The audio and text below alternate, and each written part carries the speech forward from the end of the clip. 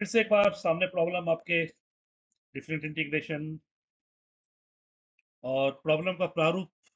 Problem देख लिया आपने अच्छी तरीके से। प्रॉब्लम का प्रारूप जो है कुछ इस तरह से है।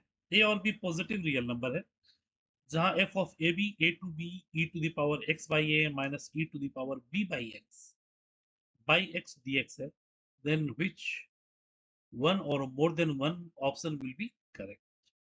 तो प्रॉब्लम की शुरुआत कैसे की जाए? ए बी है तो ए टू बी है, बी ए होता तो बी टू ए होता। ए टू बी है तो x by A minus E to the power B by x है, बी टू ए अगर हो जाए, क्योंकि हमारे पास ऑप्शन में वन टू भी है और टू वन भी है, यानी एफ ए बी और एफ बी ए। एफ बी ए के बारे में अगर हम लोग बात करें तो बी ए का मतलब हो गया कि लिमिट जो है वो एक्सचेंज हो गया, और साथ ही साथ ई to the power B by x minus B की जगह ए की जगह बी। ठीक है, तो ये कब आ सकता है, यानी बी ए कब आ सकता है? तो अगर x की जगह हम लोग कुछ ऐसा सब्स्टिट्यूट करें जो लिमिट को हमारे a को b में, b को a में कन्वर्ट कर दे, दैट इज x, यानी कि x equal A B by T, यानी ए बी बाई, यानी t का वैल्यू अगर late t equal A B by x, तो x a तो b में चला जाएगा। ठीक है, यानी आप कैसे सोचा?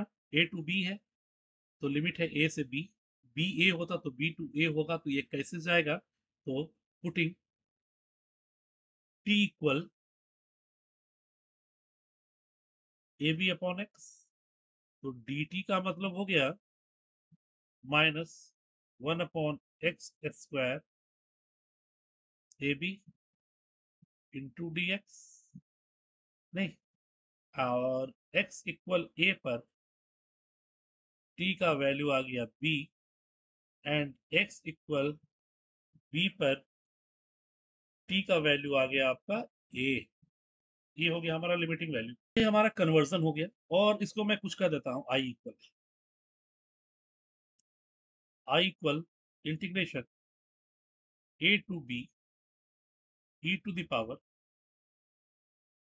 x upon a minus e to the power b by x था। Now this can be written as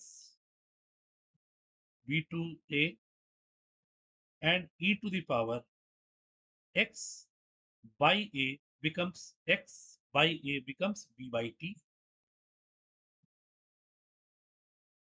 minus b by x becomes t by a e to the power t by a, and your x becomes ab by t,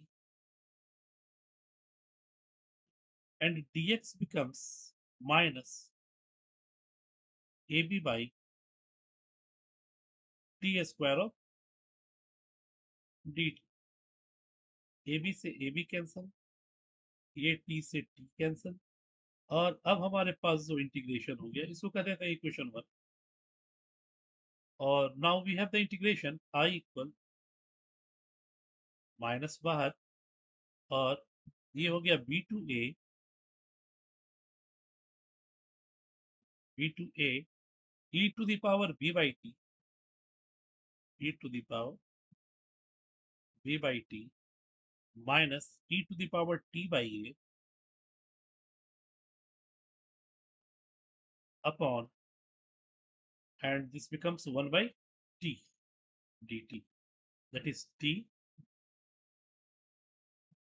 limit change करें अगर, तो this becomes e to b, and using the first properties of definite integration fz equal to fx, that is e to the power b by x minus e to the power x upon a upon x dx, that is ft dt equals fz dz integration अगर a से b है।